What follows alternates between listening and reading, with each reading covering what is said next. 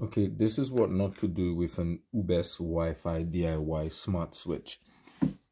So, in the, let's see if you guys can see this, but in the live in, I'll just try to, yeah, in the live in, connected the live out, I sent it to the switch. Neutral in, connected the neutral out, I sent it to the light. Now, I really wanted to control it, not just with the Aubess or Alexa or whatever, but I also wanted to control it on the physical switch. So I then sent a wire from S1 into the L2 of the switch. And when the power came on, I pressed the button here. The lights came on. I was like, all right, no, that's good.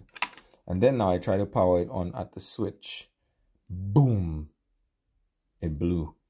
So I'm thinking maybe because I took my live in from the common here, and there's also a loop on this common here going into this, that's where I may have, that's what may have caused me to suffer the fatal blow. I'm not entirely sure, but nonetheless, it's, you know, I feel like I need a video. I'm not an electrician.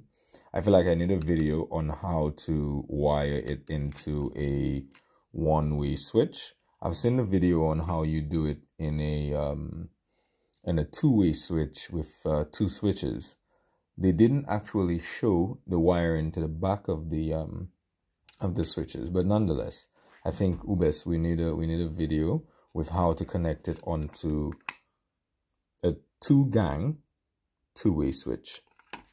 So guys, this is what you should not do, otherwise it will blow.